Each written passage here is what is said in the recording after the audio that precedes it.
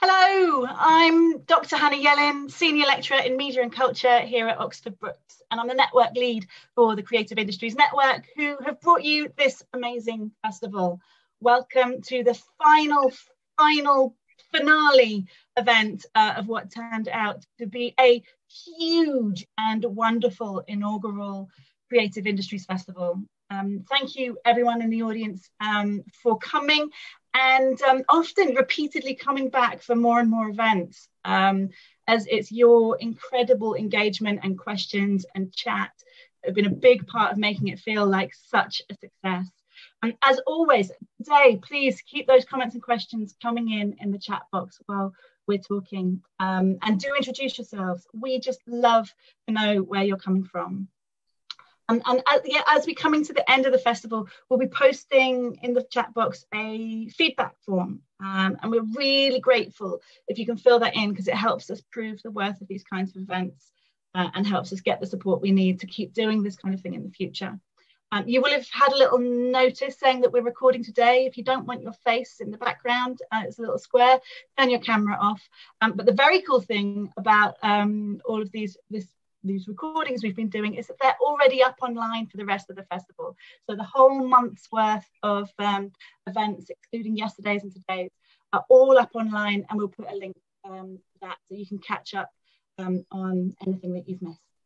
So today we're talking about gender and sexism in the creative industries. We've been talking about diversity and inclusion in many, many forms throughout the whole month. And one thing that we haven't really talked about is things like the Me Too movement that we've seen in the Hollywood film industry.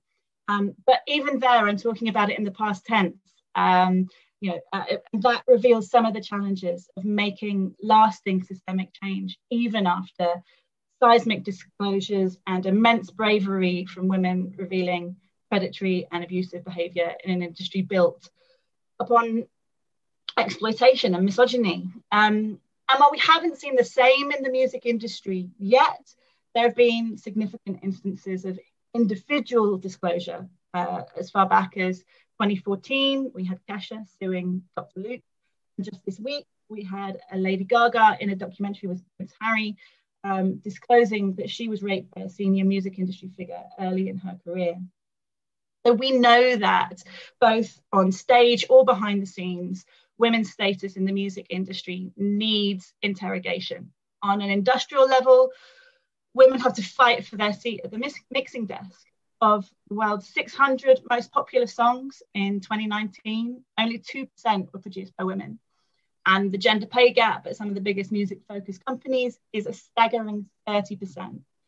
And just 14% of performers at US festivals were women in the year before COVID closed it all down. Now I'm so you can probably, even across Zoom, feel it off me. I'm so excited. Our star guest today has a long history of feminist campaigning across both acting and music and the wider creative industries in general. It really is an honour and a privilege to have Kate Nash here to close our festival.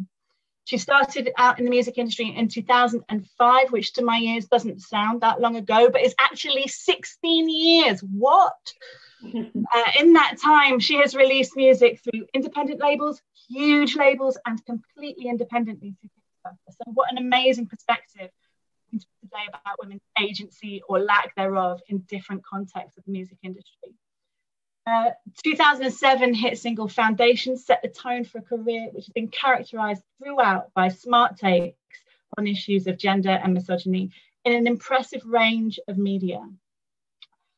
So as well as her singing career as a BRIT, Q, Enemy and many other award-winning singer-songwriter with a platinum-selling album, she's also made a feminist documentary called Underestimate the Girl, and it's available on iPlayer right now. So if after today's session you just want more Kate, and why wouldn't you, I strongly recommend you go and watch that if you're in the UK. And then there's her acting career, which is also favoured roles that interrogate gender, like my absolute favourite, Glow, where she played a female wrestler called Britannica. She's a vocal activist who has made political statements throughout her career supporting Pussy Riot, feminism, LGBT rights, the Labour Party, homelessness after the Tottenham riots, that's where I live, big up Tottenham, And then throughout the festival, all of these themes are what have been coming up again and again, right? The intersecting inequalities faced by people in the creative industries or trying to get into them. How we make this sector safer and more hospitable and rewarding for people from a wider range of backgrounds, and celebrating the contributions of diverse creatives. That's what we've been talking about for a month. So I can't think of anyone better to close up this amazing month of conversation. And we are incredibly lucky to have her here today, like right now, because she's so busy. She released her single, like, what was it, 6 days ago? And she is has just kicked off a COVID-safe and creatively brilliant tour. The live music coming back, people. So anyway, also, I have to introduce who we've got interviewing her today. We've got the inimitable Maxie Gedge. Now, she works with PRS Foundation, who is the biggest funder of new music in the UK. And she works on the Key Change initiative, which gets people, organisations across the music industry to pledge to a 50-50 gender split, which is a method of campaigning for equality, which has already proven amazing results, which maybe Maxie will tell you something about today. She owns her own record label, Gravy. She plays with the bands Graceland and Current Bond, and is a kind of all-round Svengali fixer kind of person in the music industry. Honestly, she knows everyone. She's also my son's godmother, coolest person she knows. And I promise I didn't just do that so that he'd grow up to be cool, but she's already given him an electric guitar and amp for his 3rd birthday. So she's definitely coaching him to be cool like that. Now, I'm going to shut up and I'm going to let Maxie ask the questions. I'll be coming back in the last kind of 15, 20 minutes or so to go through any questions and comments that you put in to the comment box. So just keep those coming throughout. And those can be questions for both Kate and Maxie, or Kate or Maxie. So yeah, Maxie and Kate, thank you so much for joining us today. It's an honour. Over to you. Thank you, Hannah. Wow, what an introduction. Thank you so much. Yeah, I feel great now. I feel like we could just talk about everything that you've just mentioned and have a lovely chat, but I do have some questions. And I feel like I should start by thanking Hannah. I know this has been a huge undertaking at a particularly intense moment, and so I hope that the team can celebrate at the end of this show, and I hope that in kind of doing all of this work, Hannah, in such an intense period, it's kind of not showing the power of hard work, but the power of the creative industries and how important they all are at this time for everyone, but you specifically, Hannah. Love. So yes, I am Maxie. I work for Key Change. I'm the project manager in the UK, and we are an international movement and campaign for gender equality. So we have, as Hannah mentioned, a pledge where any organisation in the music industry can sign up and have a kind of contract with us to commit to achieving 50% representation of women and gender minorities in any area of their work. So that can be on stages, in boardrooms, in the workforce, in studios, conservatoires, orchestras. Any organisation working in music can speak to us and commit to change, commit to taking that first step towards positive representation in the music industry. As Hannah's just said, there are so many horrifying stats that do not just show a lack of representation, but an overall lack of inclusion, and a huge structural problem that we're trying to fight. We also have a talent development program. So we're funded by Creative Europe to work with 74 awesome women and gender minority individuals every year across 13 music festivals in Europe and Canada, where we have mentoring programs, we have inspirational talks, we have creative sessions, we have panel discussions, showcases. So we have this pledge where we work with organizations and a program where we work with individuals. and they work together to hopefully ultimately make meaningful and long-lasting change. So I'm super psyched to say that Kate is an ambassador for Key Change, a very fitting ambassador as someone who is so outspoken for these issues in the music industry and has driven us to work harder to make change as well, which is totally awesome. So Kate, would you like to, I mean, Hannah's already given you an amazing introduction. Would you like to introduce yourself to the group yourself? Hi, everyone. Hi, it's so cool to be here. Yeah, thanks so much for having me. I don't know how I can top that introduction. It'd be weird if I tried to as well.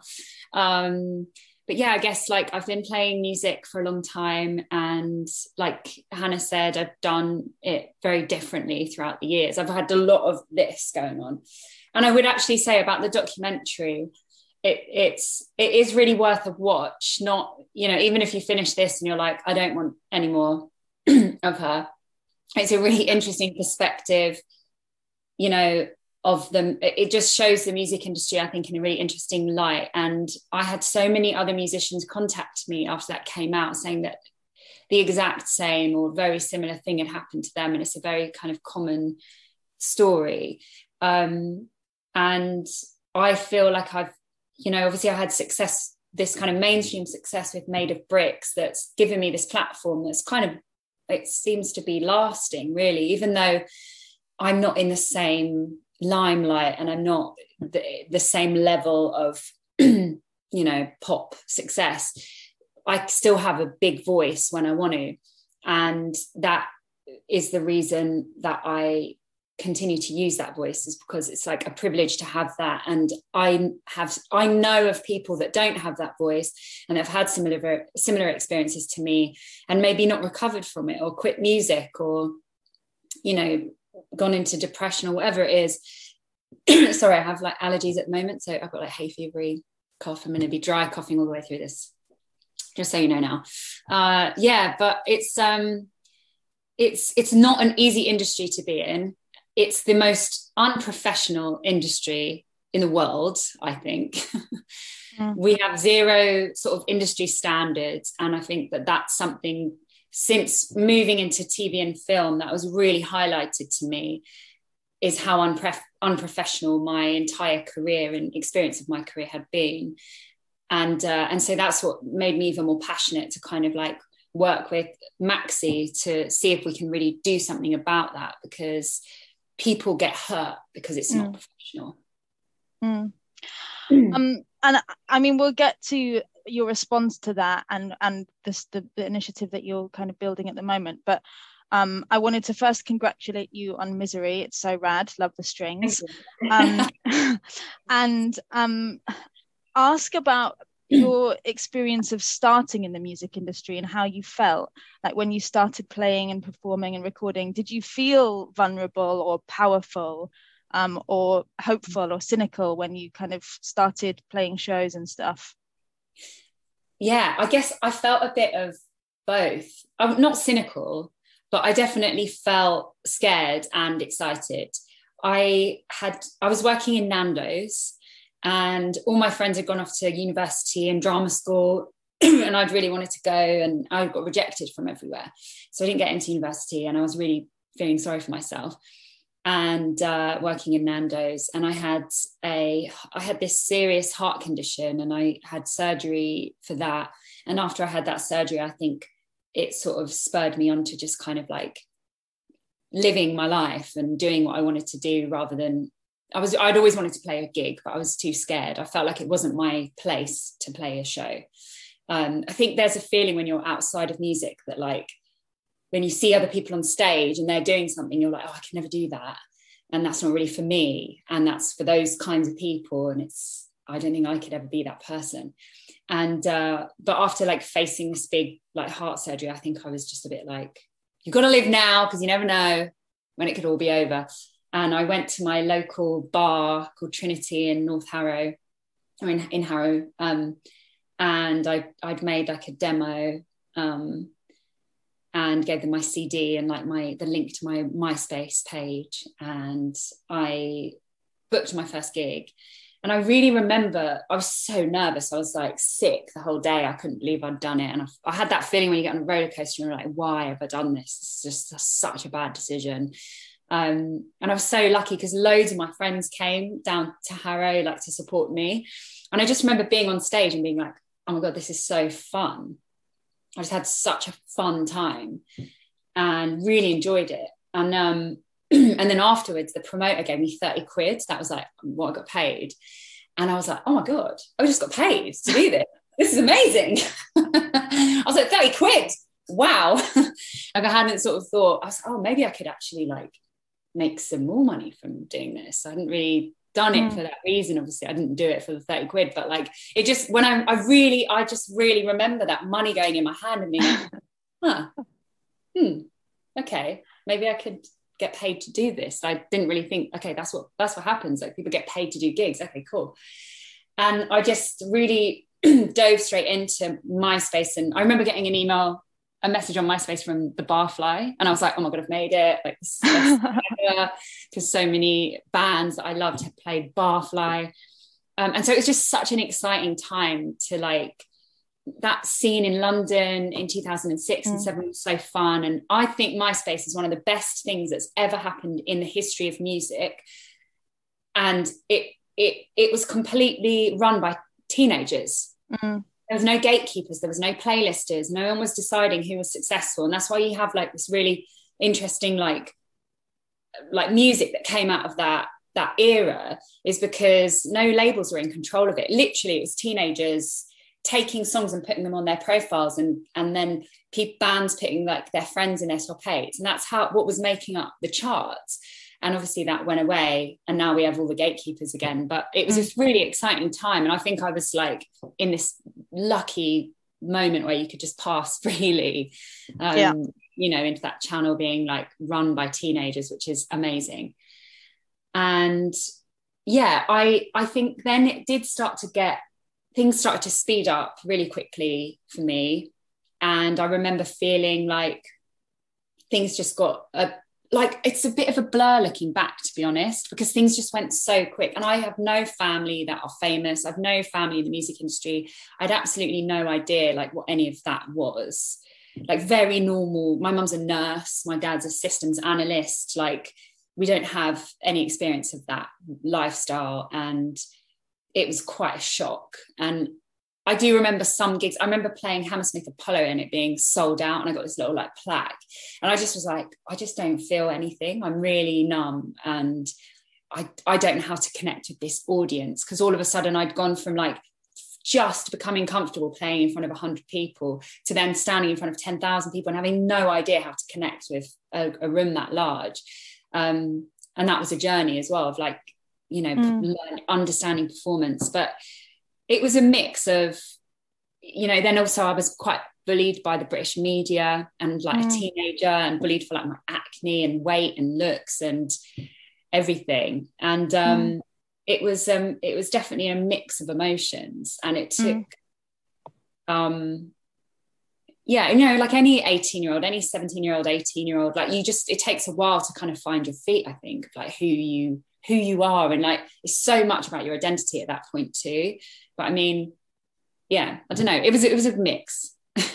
Yeah, I mean, and it sounds like you mentioned feeling scared at one point in that response. And I mean, when did your gender become a part of that? When did you realize, hang on, I don't see many people like me, I don't work with many people like me, and was when you said scared just then, did you mean like the intensity of it, or did you mean that you actually felt surrounded by people who could be predatory? I think scared was like, there's things that you can't control. I think everybody gets a taste of that now in 2021 on social media. But like, I remember the first horrible message I got on MySpace. Am I allowed to swear? I'm allowed to swear. Everyone's grown up. I think so, yeah. Yes. Yeah. Good. I remember the first, close of his. I remember the first message I got on MySpace that was really horrible, and it was like, you are ... And I've been getting so many like sweet messages of people, and I was like, oh, what's this going to be? And I opened it and it said, everything that's wrong with music distilled into one slag. Why don't you go stick a bomb up your cunt and explode? I've never forgotten it, because it was like so epic. It was like the most epic insult I've ever been given. And I was like, oh, okay, this side of it, you know, which, to be honest, still now, if someone like throws a weird insult at me, I get a bit like, oh God, I forget those people are out there just like throwing insults around really casually. It's just so weird to me, but people do it. There's, you know, the keyboard warrior aspect. And I remember being like shocked by it. And then like bits of press were coming out about me, and even the good stuff, because I was reading it at the beginning, because, you know, you're like, oh my gosh, I'm in this magazine, I'm in that.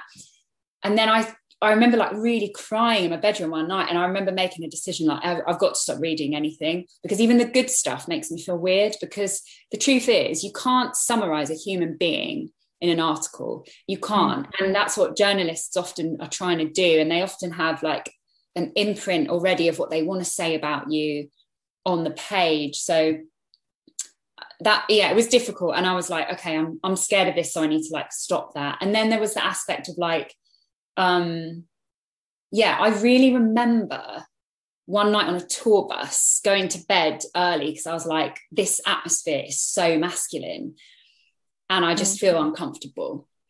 And I went in my bunk and I was like, this is my bus, like I'm paying for this bus and I'm uncomfortable.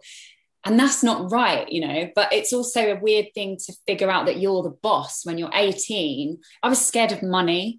I got a publishing deal from Universal, and I hated dealing with that. I hated like the idea that I would be dealing with this large sum of money. I had no idea what to do with it. You know, I was working at Nando's. I went from like getting my minimum wage to like getting this check and thinking, I'm terrified of that. And also I'm terrified of how that separates me from my friends, and like, what do I do with it? How do I manage it? I don't want it, you know, like I was really scared of sort of every aspect like that. And then fame and all of that, I was always hated that. I was chased by paparazzi once, hated it. Like I never enjoyed that. I would go to like parties that were like award ceremonies, and people were dicks as well. Like other famous people were dicks, and I was just like, I feel like I'm at school. And I really was so happy that I left school, and now I'm back and I hate this. I'm sorry to hear that. And it sounds like you're the boss, but you're not in control. And I wonder if like perhaps DIY communities are actually your space. And oh my God, 100%. And curating like things, and like I'm in control of my team now. Like I pick who I work with. I work with amazing people. Like, to be honest, changing my band was when my career changed into a much more comfortable position. I had like a very rocky experience with some of my band members. Some of them were great and I'm still friends with, and some of them weren't so great. And tour managers, and my manager was like a young, like cokehead who just would use my name to like get ex-girlfriends and new girlfriends, and like cheat on his girlfriend on tour in front of me, and just weird stuff like that I didn't like. And then I realized I could fire him, and I did, and I fired my whole band. And I was like, I want a girl band. Like I want all girls with me on tour now. And yeah, I'd met an amazing like female light engineer, and she's one of the coolest people in the whole world. She's just this funny like genius. And I think after having her, I was like, oh, I want female people. I want like females on the road with me, like. And I went to Guildford University and interviewed a bunch of students. So they were really green and like so wanted to do it. And that's where I met like Linda and Emma, who are still in my band now, and they're like family to me. And getting them in changed everything, because all of a sudden there was like certain egos that were gone, and other people's like decisions about how everything should be was gone. And I had just green, excited people. My tour manager became like a guitar tech that I'd worked with, who was like the most enthusiastic person you've ever met. Like driving through fields in the countryside in England and just being so excited that there's like lambs there, and it's like, this is amazing. I was like, this is the energy that I want. Like that whole negative, like rock star, like I'm a musician, so I'm moody and I'm angry and I hate, you know, and I'm too cool to talk to anyone. I hate that. And I just had all these like great enthusiastic people around me all of a sudden who had never done it before. So they injected me with a whole lease of like freshness, and I could reapproach my career and suddenly like, and connect with these incredible like female musicians. And like, also I knew, you know, it's not a secret to anyone, I think, that like a lot of my fans were young girls. And I was seeing those young girls and I was thinking like, they might not relate to me. They might be a fan of me, but they might not see themselves in me. And I want there to be someone on stage that they could see themselves in. So I want other women like on stage, because I noticed that every artist's band were all men. And making that decision, and it's one of the best decisions I've ever made in my career. And yeah, then I went like, I also got dropped, and you know, like you're saying, like I'm comfortable in DIY spaces. So like I remember the first time I played Shepherd's Bush Empire with the girl band. I'd already played it. I'd played Hammersmith Apollo, sold out and felt nothing. And I was so happy and proud of like Shepherd's Bush. And I was like, this is one of the best moments of my career. And it's like less than this level of success that I've already reached. But I'm comfortable now. I'm a better performer. I'm happy with who I'm working with. I feel more in control. And that means like so much more than the other stuff, which is vapid. And it's going to change, because not, you know, very few people are hot right now all the time. And even then I think there's, you know, ups and downs in that world too. Yeah, I mean, it sounds like you found your community, and I think that's so important in music. And I mean, that's definitely something at Key Change that we try to bring about in the participant program, is creating this network of supportive individuals. So when you go into any environment that you can't control, you still feel kind of backed up by your community, and you know that they're there. And I think that's so rare in the music industry, because of this kind of boys club that does actually exist. Like it is a thing. Golfing in the music industry is a thing. And did you have to encounter? Sorry, go on, what were you saying? I was just going to say, did you encounter that? Like, did you see any of that in your 100%.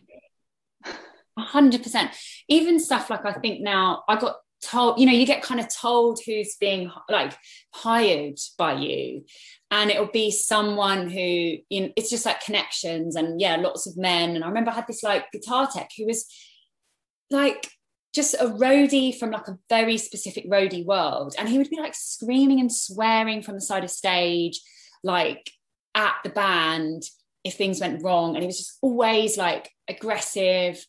And like, that was a representation of me, but hired by someone else. And he made me uncomfortable. He made me stressed out. Like, it didn't make my show better. It was like, it added to this tension, because it was like, well, he's done this for that. And it's like someone's favor through this and recommended through that. And so you bring on the people that you know.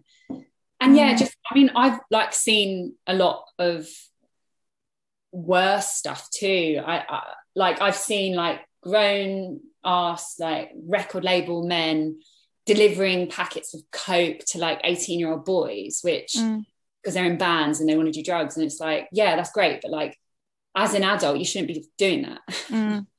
You know, there's a problem with addiction in our industry, and like many musicians die. And just like, I think now, like I'm 33 and those people were in their 40s. I would never ever treat some of these, like if I meet 18-year-old musicians, I just feel protective of them. I'm like, I know that we're going through loads of weird stuff, and I'm just like, here's my number, like if you ever need to talk, call me. I would never be like delivering them drugs. So weird to me. And I think people want to vicariously live through the musician and be cool and like be associated, and like you have to realize that like that is happening every single night for that musician. So it's a lifestyle, and you could be feeding a really unhealthy lifestyle. And that's the same with like sex, and like what you're kind of encouraging people to do on the road because it's cool and because it's what other people are doing is very serious, actually. We've spoken a lot about the kind of failings of the music industry when it comes to supporting artists in that regard. And I could talk about it all day. Yeah, and I didn't actually know that you're a founding member of the FAC. That's so rad. Yeah. But I mean, what we're talking about is I think a complete lack of responsibility, a complete lack of accountability in like the structures of the music industry and their role in actually providing a system that helps creators do what they do best, which is make music. And I wonder what you think needs to happen, and who needs to kind of start accepting that accountability a bit more for change to happen in the music industry.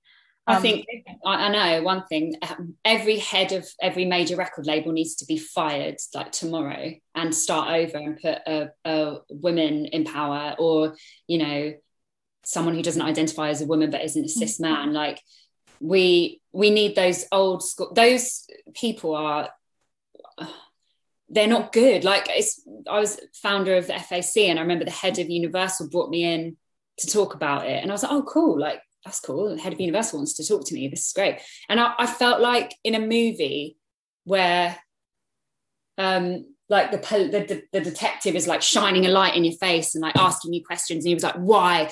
You're being used as a pretty face, obviously because I couldn't have an opinion because I was a young girl, I didn't know anything, and that I shouldn't be like, it's so interesting because the labels were so against the FAC, and they were so against artists becoming educated or having an opinion but they didn't step in to do anything about MP3s or the culture of the internet. They didn't step in at all. They kept saying that like there was like this whole period where they were like, vinyl's coming back. No, it isn't. No, what are you talking about? And then even though they didn't get involved early on, they still have managed to define streaming on their terms and screw artists in the process. And they are completely out of touch. They live in their, really expensive, like Notting Hill, like multi-million dollar pound homes or whatever. Like they're so out of touch with reality. They were interviewed this last summer by Parliament. It's really worth checking that out as well. You can find all that stuff online. And some of the quotes from that, some of the things that they said about artists and what artists want are laughable and shockingly like out of touch and bad. And like, are they actually cartoon bad guys with cigars in their mouth? The answer is yes, they actually act like that. They say stuff like artists don't really want to recoup. What does that, how can you say that? Of course they do. They want to earn a living from what they do. It's stupid. And they don't care. They've proved that they do not care about the well-being of artists, and that they like, there's another head of a label that was quoted in a magazine that said like, artists are like pebbles in a beach, you just pick one up, play with it for a while and toss it, and there's like millions of others. Like I think they all need to be fired, honestly. It has to come at the top. If I could do that tomorrow, if I could be granted a wish, I feel like I would do that. Love it. And the Broken Record campaign as well is definitely worth checking out. Tom Gray is doing amazing work. He was, in charge of all of those interviews in Parliament.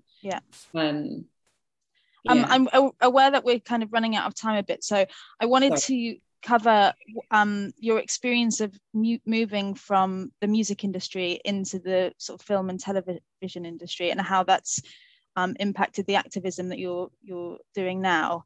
What was it like working in film and television? I mean, it was amazing because I feel it was the most stability I've ever had in my career. So all of a sudden I had a job, and you go from like, I went from being, on and off tour, and you're kind of creating your year and like trying to sell your own tickets, and almost like being the driver of, the train. And then I was like a passenger on the train, or a member of staff on the train, I guess. And I had a job for like 5 months of the year, and I had my there was the production, there was SAG, there was so many people I could go to if I needed anything. I noticed that the actors knew so much about about their workers' rights, and that was really interesting to me because I've never seen that in music.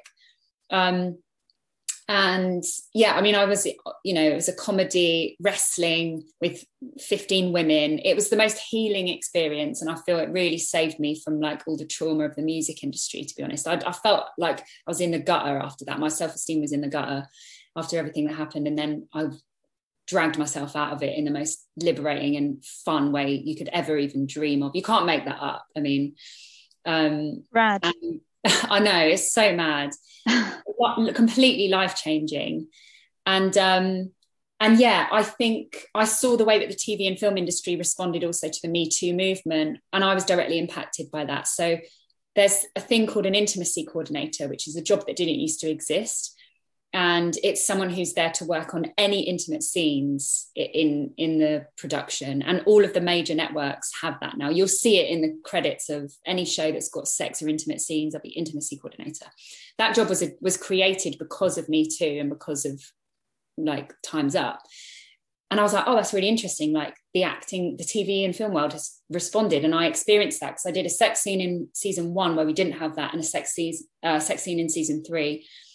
And it was a completely different experience. It was so much safer. It was so much more detailed. I was so much more comfortable. I was able to do a better job as an actor. And I found it really interesting. And I just thought, this is what the music world is missing. Like there's this huge gap where there's so much sexual assault and abuse and weird experiences with like heads of labels, and there's no one to turn to. We don't have an HR department. We can't really go to anyone when stuff like this happens. It's so Wild West, you know what I mean? There's not like even people's managers, it'll be like their mate or some random person. It's like you don't really have like an industry standard for anything in music. And then you're in nightclubs and it's a night atmosphere of drugs and alcohol, so like things get out of hand really quickly. So yeah, seeing, like, I think music loves to see itself at being at the forefront of culture, and for a long time it really has been, but it's embarrassingly behind now. And I think we need to keep calling it out and saying, like, look at TV and film, it's so much further ahead than you. It's still got its own issues, but at least it's responding. Music is completely ignoring all of these stories that women are coming out with. In terms of the industry. Yeah, I mean, it feels like the music industry is also very disconnected. So there are people doing rad things, but they do them in their own genres or in their own regions, and in their own sectors. And it's very siloed. And there's no kind of like music is, the music industry is innovative and brilliant because it's so collaborative. But for some reason, when it comes to kind of pulling together our resources to make this positive change, it feels like a huge hurdle that no one's speaking to each other and creating like a targeted movement for change. And I mean, I'm speaking, I guess, about the UK industry there, and that's kind of what we're trying to do at Key Change. And we've recently started an alliance that it's rad that you've been part of, called Action Against Abuse, which tries to bring together organizations working to combat abuse and harassment in the music industry and set new standards, share knowledge, and hopefully bring about a new level of or at least some processes in the music industry that deal with the instances that happen too often. I'm aware that we've been speaking as if kind of it's like men against women and gender minorities, like men are the baddies of the music industry. And I would love to lead into the safety chain with this, and for you to tell us a bit about what you've been working on, because of course, I mean, it's not as simple as that. We know that most harassment and abuse in the music industry is gender-based because of the research that tells us that. But what are you trying to do specifically in the safety chain? So last summer, there was this huge scandal story that happened in Los Angeles, where I live. And there's a record label called Burger Records, which is a small indie punk DIY label that became quite successful. It would put on festivals and people like Iggy Pop would be playing. And like they had an all-female festival where people like myself and Kimya Dawson and Kim Gordon and Kathleen Hanna and Cat Power were headlining. So they did really well. And if you knew a small, medium-sized band, even larger, they would like have gone through Burger Records. They put out so much music. And, you know, over the summer, all these stories started coming out online about sexual assault and abuse from the label, from the record store, from the people that own the store and the label, to like many of the bands that were on that label. And yeah, I guess their sort of ethos was very chaotic, punk, sex, drugs, rock and roll, like crazy, like that was their sort of vibe. And lots of young women came out with stories against them, and it dissolved the record label in 3 days. So that was really interesting. And I had a connection to the label because I knew lots of bands, and I'd played their festival, and I saw lots of people I knew speaking out about it. And it was this, you know, it's this interesting time of social media where everyone is speaking out about things all the time now. And I felt like I don't want to do that because it doesn't feel helpful. And I'm like, what can be the evolution from this talk on social media? Because like, it doesn't leave anyone feeling good, and it doesn't necessarily change anything. That label being gone doesn't eradicate sexual abuse in the music industry. And like those bands breaking up or never being able to play, it doesn't eradicate it either. And toxic masculinity and that culture of abuse is also harming the men that are, you know, causing harm right now. They're victims of something as well. So I felt like I was in this unique position where I was connected to it, but enough outside to sort of think about it a bit differently. And I just thought something needs to be done. And I've got this experience of working with these intimacy coordinators, which have made sex scenes so much safer. These people need jobs in the music industry, and we need to like create a space for them. We need to create what that job is. And I thought about my own sex education, which was abysmal. It was like robots making a baby, and that was it. And then it was like, good luck, go out and don't get pregnant. And you learn about sex. A lot of us didn't have good sex education, and we learn about sex from our experiences. And women tend to talk about that more in an emotional way, and men are stunted. It's like toxic masculinity hasn't allowed them or encouraged them or nurtured their emotional like conversations with each other. And so men often, I interviewed a lot of male friends and sort of talked to them about sex, which was also really interesting because I hadn't really done that with them. And it was like it was clear that either there was like men that talk about sex publicly and it's bravado, and then men that see that and don't like that and want to make sure they're respectful and sort of avoid talking about it and being like, oh, do you talk about sex with your friends? No, because it's disrespectful to the woman. And I'm like, oh, that's so interesting, because then you're really never learning from each other. If something weird happens, you've never talked it out with your friend because you're trying to be respectful of the woman or person you've had sex with, but like you're not really learning how to deal with that weird situation, because we all have weird sexual encounters. And so I thought we need a sex education and power dynamics platform specifically aimed at men. And rather than saying like, you've done this, you're cancelled, it's like, all right, you're not ready actually. Like, basically, I think the music industry is like Mad Men, the TV show, where the boss in the office, they're all drinking during the day and shagging everyone on the office floor. And then HR came in and was like, oh, you can't do that. But in the 50s and the 60s, that was fair game. And I think the music industry is still in the 50s and 60s mindset. And no one's come in and said there'll be consequences. But now we do have consequences. And I don't know if that's right or wrong, but like there's a threat to that male existence in that space now, because you'll be cancelled online. And I don't like that. But in a way, it's been this incentive for people to listen and to start thinking, I better do something about this, because now I could lose my career. You know, women have been screaming into a void, I think, for a while about abuse and not believed. Anyway, we need an evolution from it, because at the moment it leaves everybody feeling very damaged. And I know I'm working with sex educators and intimacy coordinators to build this platform. And my dream for it is that it becomes industry standard. That's what I think we need. We need standards. Yeah. Like you're saying, we're all disjointed. Like we need, these are certain safety standards everyone has to abide by. And if you don't do a course with us, if you haven't worked with the safety chain, if you haven't done level 1, you are not ready to go on tour. You're just simply not ready, because you are going to be you're going to have women contacting you and wanting to have sex with you, and you've got to learn, like, you having sex with a fan is a completely different experience for you than that fan. They know you in a completely different way. They have a completely different emotional attachment. It's not an equal power exchange. And teaching us the difference between consent and acquiescence. And even what is consent? I think a lot of people don't really know what consent is. So I just see this gap, and I think there's people doing work in other areas that can get jobs in the industry. So I'm working to try and like make that happen.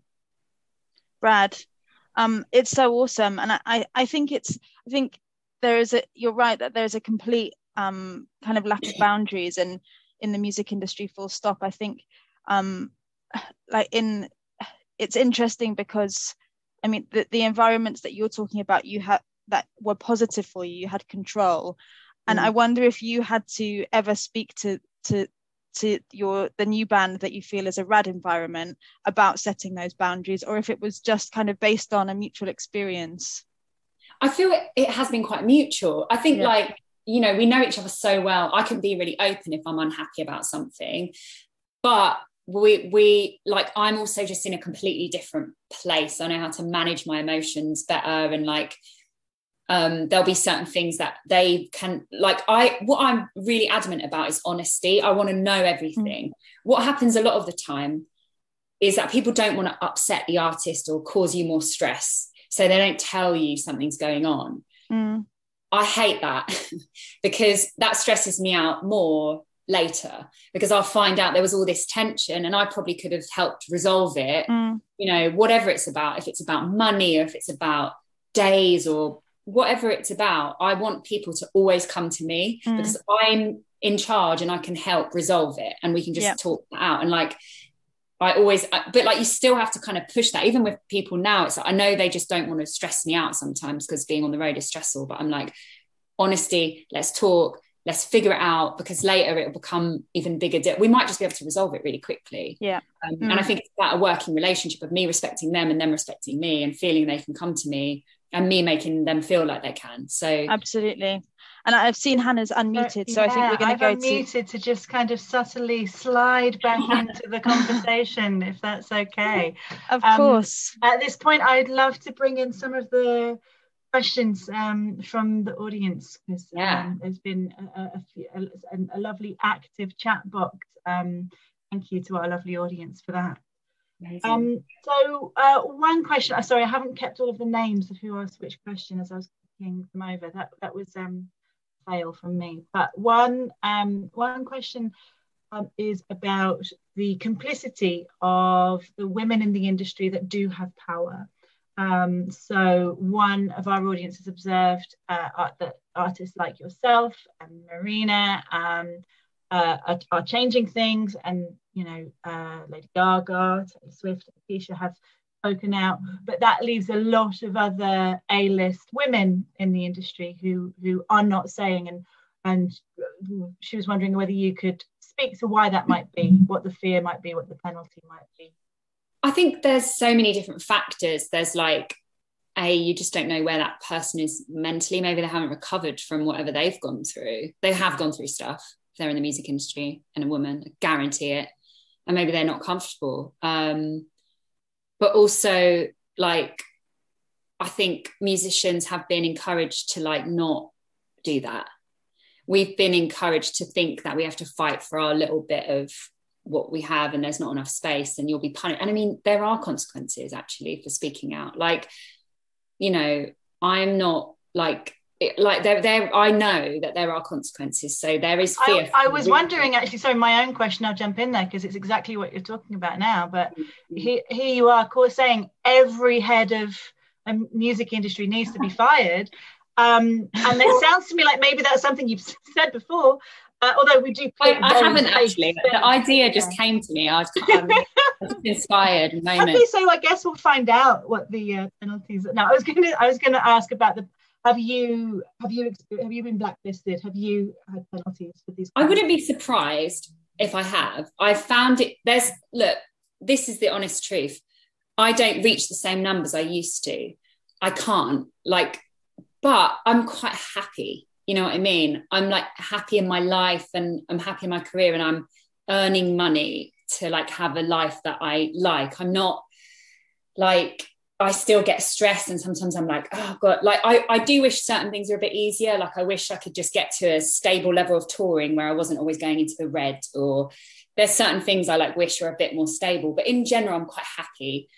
And I don't want to sign to a major record label ever again. I mean, I'd be so shocked if I do. I don't know what would convince me to. So I think I've just always been a bit of a, like, I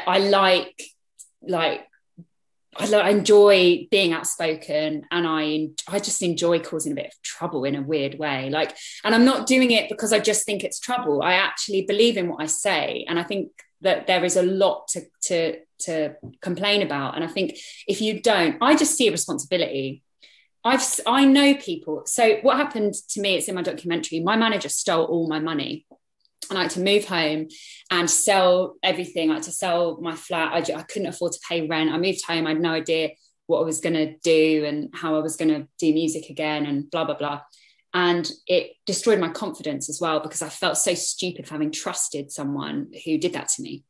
And I met multiple people that had also had their money stolen by that man. And they had quit music.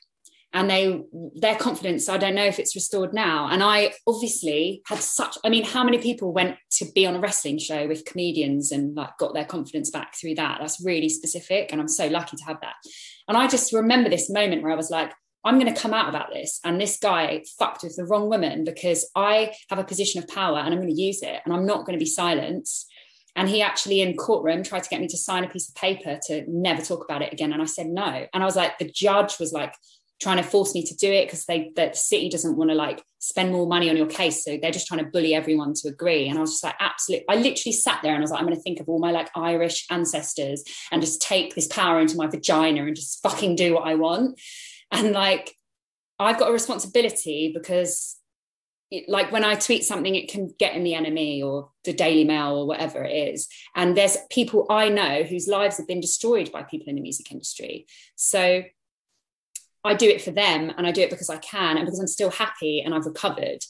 And I think that's why people like Rebecca Ferguson as well is talking out a lot about she's posting a lot of stuff, because she's like, I've got a responsibility to the others before me who've been screwed over and aren't in my position and aren't happy anymore. So I don't give any shade, because also this is an interesting thing to bring up. I know we're short of time, but we talked, myself and Maxie are talking to a festival booker who we were both talking about publicly, you know, saying that they haven't booked enough females on their lineup, that we've got this like major gap in the festival lineups. And I sort of like called her out on Instagram, and then we ended up having a Zoom and are on a WhatsApp, and are like, now, you know, I'm trying to understand her position of what she's up against. So I think like that connection is really exciting to me, because we're coming from very different areas. And I'm like, what's stopping you? We all want the same thing. So how do we get there? And can we work together rather than just wanting to like blame her because she didn't book them? Like, why didn't she get to book them? So maybe there's like a bit of understanding as well, but I don't know. Maxie, did you want to speak to this point as well? Well, I just on the point of why other women and gender minority artists aren't speaking out, I think it's important to say that the burden of change should not be solely on the shoulders of women and gender minorities, and especially not on the shoulders of victims, because I mean that's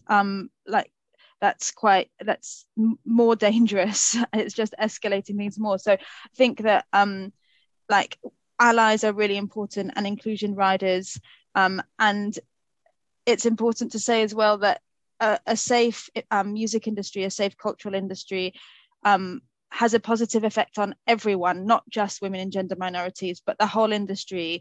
Like we're not just existing in an unsafe, unsupportive environment, but we're losing talent, we're losing music, because we're not making this positive change. And that's devastating, not just as artists, but as music lovers too. So I think that like only when everyone actually takes responsibility and accepts that they are part of the problem, can we then start to make change and include everyone in the solution, which is what absolutely needs to happen. I mean, of course, there are unequal distributions of power in the music industry, so some people can make more change than others, but I think it has to be a collaborative industry-wide effort for the dangerous and long-standing systemic structures to be shattered down like they need to be.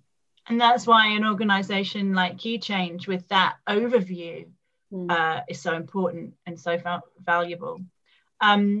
Okay, so we've got a couple of young artists or artists early in their career in the chat box asking what would be the most important piece of advice to someone starting out about how to navigate the sexism in the industry or in the film industry or both. And what red flags to look out for, and how to set those boundaries and standards, and do what one can, knowing what they're going to face. Yeah, I mean, I think your manager, the relationship with your manager is really important, and the relationship with who's on the road with you is actually even more important. Who's playing shows with you, who's around you most of the time.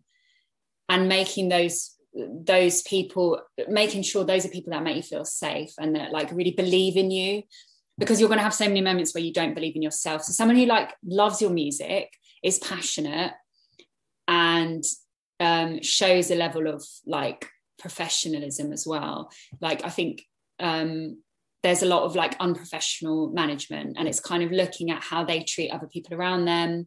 The way they talk doesn't make you comfortable. I've gone through actually so many managers. I think that it can also be fluid. You can change if something doesn't feel right. If you're I don't really like this anymore, you can move on, and sort of knowing that you're in control of that. But I think my band have really been the saving factor in so many situations, because you have to go out and go on tour together. It's who's in your group, who's going to be on the road with you when you feel horrible and you don't want to get up on stage. Make sure those are there's camaraderie there and a family feel there, and it's fun.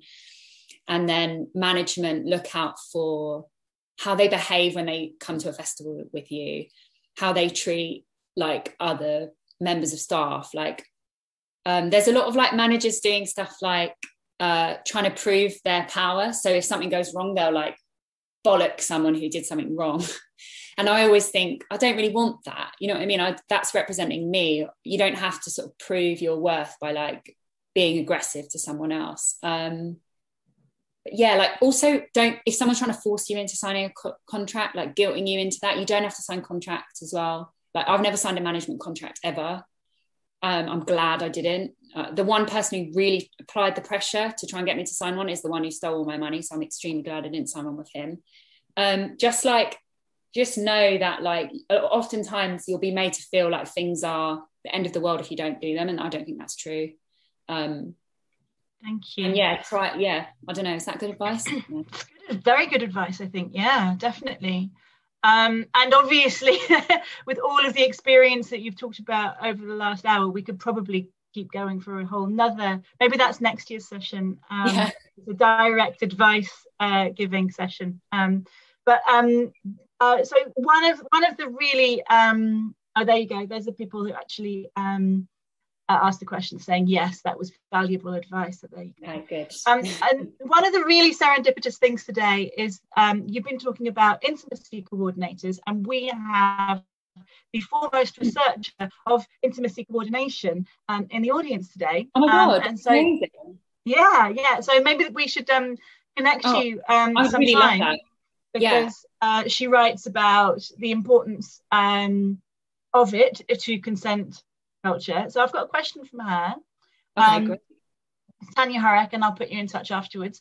It's so fascinating to hear. We're going to make this the last question, I think, just for anyone who's worried about time. And I'm really, really sorry to anyone whose questions we didn't get to.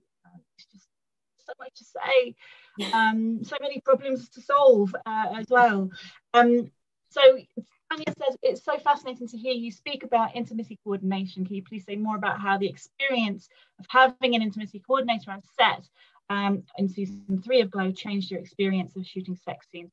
What can the music industry learn from intimacy coordinators? You've spoken to some of that already, but just quickly, anything that you can. I can directly explain, like, you know, being naked on set when there's like a bunch of people around with cameras, and sort of it doesn't feel like a completely natural environment to be naked and like pretending to have sex with someone, can be really nerve-wracking and uncomfortable. And I was really surprised the first time it happened, because you're just kind of thrown into the situation, and I was like, oh, I'm really unprepared for this, and it was very awkward and I hated it. And then when an intimacy coordinator came in, they came and sat down. We had a meeting with the director, the coordinator, and myself and the actor. And she explained her job, what was going to happen, and that the director was going to ask for what they wanted and explain the scene, how they envisioned it.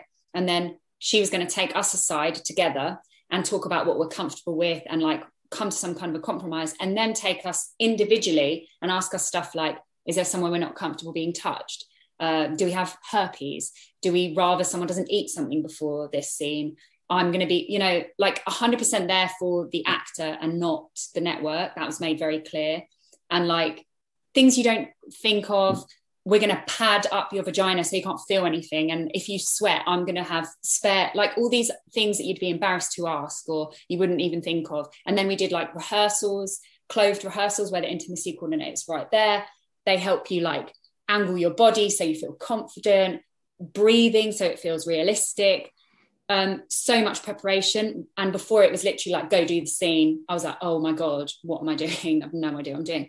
So it's lots of things that you would never even think of, but they make all the difference. And I think, you know, there's like so many circumstances I've been thrust into music where I had no idea what to expect, and maybe some education on that would have helped me, including being a better boss, being a better employer, like being able to treat people better myself.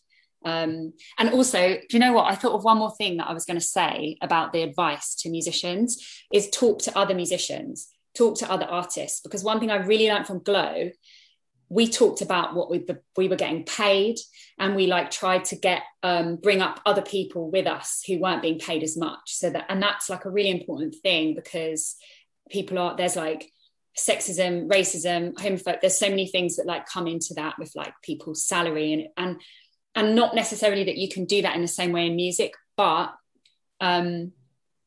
if you know what other, like sometimes you learn what's wrong because you'll hear someone else having a different thing and you're like, oh, that sounds better than my situation.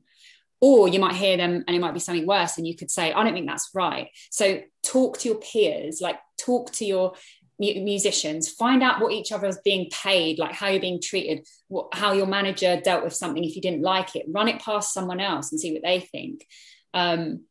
Like I think that artists need to be more open with each other, and I think that would make a really big difference to our industry if we communicated more, you know. Thank you. I'm really sad to wrap it up here, but I have to wrap it up here. But it's just such an amazing session. We've really got to what the problems are, and they are cultural, and they are institutional, and they are wide-reaching. And yet I come away feeling optimistic, like there are things that we can do, you know, as individuals, and things that are happening on that more structural level. And thank you both of you for making me feel that bit more optimistic, whilst also seeing in a clear-eyed way that there are still serious problems. Well, thank you so much for having us, and thank you Maxie, as well for being. It's such a pleasure, and you know, this is so, and everyone in the chat box, if anyone's not been reading the chat, it's just pinging saying, you know, kind of, you know, what's the word, euphoric with what a great session it's been. And I'm just so happy that this was how we could end our first ever Creative Industries Festival. Yes. It has been an immense month, bigger than we could have imagined, better than we could have imagined. And, you know, we've been talking about all kinds of inequalities, you know, we've been calling out problems today, but all month we've been talking about sexism, the racism, the ableism, the exclusivity. But crucially, we have brought people together who can share ways to fix it. Like key change, like ratio pledges, like our conversations about mentoring to get around the problem of nepotism in the sector. We've had MPs here, we've had policymakers, we've had media producers and gatekeepers, all underpinned by the brilliant researchers at Oxford Brookes, showing the importance also of research and expertise and the value. I hope that at a time when the government is not supporting universities and making them worry about their future, and not supporting art subjects in particular, and making them worry about our future, that this month has been a statement on the value of these spaces for ideas to flourish, to be passed on, to then turn into action, because those ideas can create a more equal and beautiful society. And I think that's just been a huge theme today, and throughout the month. And most of all, we've just been celebrating such amazing, diverse creatives and talented creatives as well. And we're learning to, if you want to learn to be more accessible, invite extremely sharp, politicized, disabled creatives, and they will very quickly reveal to you how you can do better and make things more accessible as well. So we will be back next year, and we will be even more knowledgeable, accessible, inclusive, and diverse, and celebratory and rad, and engaged on making things better. And if you are in the audience, or you're watching this later and you would like to speak at our future events, get in touch. Or if you've got an idea for collaborating, we exist to do that. You know, we're here to collaborate and to make a difference. Until then, thank you, Maxie, for your expert questioning. Thank you, Kate, for your time and your expertise and your amazing, amazing perspective, and just like motivational rallying cry. And thank you, everyone, for coming, and also the brilliant festival organising team. It's been a great festival, and Maxie and Kate bloody Nash, you have taken us out with a bang. So thank you. Thanks, everybody. We're 10 minutes late. Bye-bye. Bye. Thank you. Bye-bye.